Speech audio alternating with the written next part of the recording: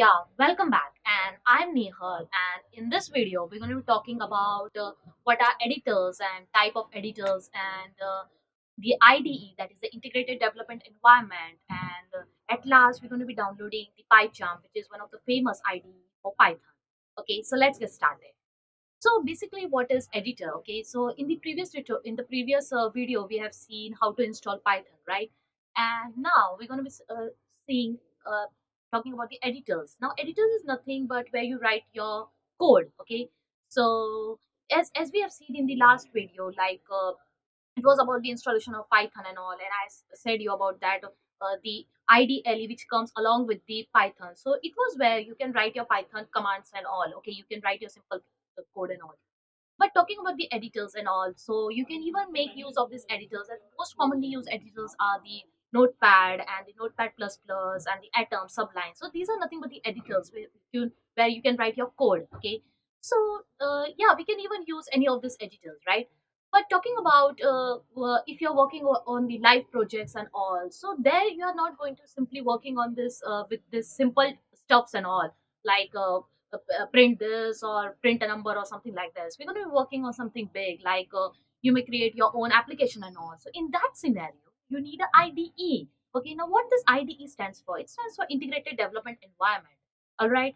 And when we say that this IDE, so this IDE is nothing but it is a place where you can actually write your code, you can run it, and even debug it. Okay, so this is the entire IDE. This is the environment. Okay, so we're going to be working with this IDE, and the most commonly and the famous IDE for Python is the PyCharm.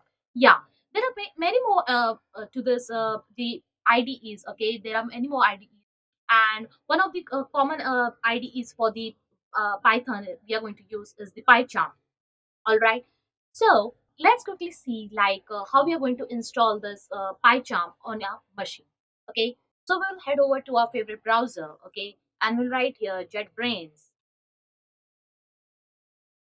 Okay, you can see here, okay, this JetBrains, and this JetBrains is nothing but it is a company which comes up with the IDEs. Okay, it has developed many IDEs, the famous IDEs. You can see it's written over here, the PyCharm, the IntelliJ IDEA, and more IDEs it has installed, that is Android Studio and WebStorm. So this is the most famous company that deals with the development of the IDEs. Okay, so you can head over to this JetBrains website, and here you can click on this PyCharm. You can see this. Okay, now in this you can see this download option. So simply click on it, and you will see here it is written that download PyCharm. So this is for Windows. My system is a Windows, so I'm definitely going to download for the Windows version. Okay, and if you are on Macs or Linux, so you can choose the various options from here depending upon your uh, PC. Okay, computer. All right, so in Windows, you can see here it is a professional version and it is a community version. Okay, so you can see here it's the professional version. It's like you need to pay some amount to the JetBrains, and you can just download it from here. But for as for now, we are going to download this community version. Okay, and it's pure and open source. So simply click on it, and you can see that it's getting downloaded. Okay, so just be patient, and that's it. It has downloaded. Okay, so I'm going to double click on it. It's asked for the permissions. Simply say yes. Okay, so you can see a PyCharm community edition setup. Okay, simply says next. Okay, so this is the destination folder. It's where your PyCharm will get installed. Okay, say next. Okay, so the next option comes over here is for, yeah, my desktop is of 64-bit. So I'm going to click on it, and I'm also going to checkbox this, that it simply says that when it detects any of the file with the extension .py, it's simply you're going to open through this PyCharm. So it's up to you. You can unbox, check this out or no. It depends upon you. But as for now, I'm going to check this in. Okay, so say next and click on the install. You can see here on my desktop it's getting installed. Okay, so PyCharm is something like it gives you a platform. Okay, it gives you an environment where you can write your code and all, debug it. It's quite easy to write your Python code on PyCharm, and in the entire this series we're going to be using this PyCharm to write our program and to work on with the different even you can use this for creating your applications and all on the complex applications and all. So PyCharm is quite famous IDE for the Python. Okay, all right. So it says that the setup has been completed. Okay, so simply say finish. Okay, so you can see on my desktop. Okay, the this PyCharm has got installed. Simply double click it. Say okay. All right. So yeah, it says you can see this. Welcome to PyCharm. Okay, it's written over here. So you can simply say new project. We are going to make a new project. You can give the title over here. So I say first project. All right. So click on create. It's loading your first project. Okay.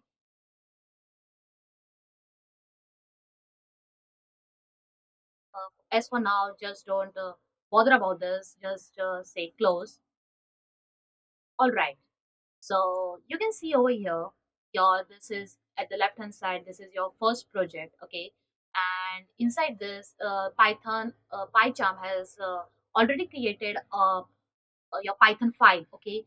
If there is this Python file is not created automatically, you can simply just click on this, okay? You can see say new, and you can click here Python file, okay? You can give the name as hello, and it will simply create a Python file, and you can write your code over here. But for as for now, it was already created by the PyCharm, so I'm not going to work over here. So simply say I will close it, and yeah, we'll delete it so as to avoid the complexities. Okay, so yeah, so this is our first project, and inside this, PyCharm has already created a main.py. This is a Python file, and it is given you have given you some of the uh, dummy code, you can say. So as for now, I will delete this. Okay, and as you have learned up in the last my video, we have seen about how to work with print. Okay, so we are simply going to write that print statement. Okay, so welcome WsCubeTech. All right, so simply save it by Control S, and there are three ways to run it. Okay, we will see that. So you can first run from here. So I say run me. All right. So it says welcome to WsCubeTech. Okay, you can even run from here. Okay, so this is a run button. All right, it says. And one more way is like you can just click on the screen and you can say run. All right. So these are the ways you can run your Python. So I hope you are quite now you have understood about what is IDE and all. So this makes it quite simple and easy to write your Python codes. Next videos we're going to be we're going to be working with this PyCharm. All right. So I hope you have enjoyed the session, and yeah, please subscribe to this WsCubeTech English channel. And if you like this video, just hit the like button. Okay. So thanks for watching, and see you in the next video.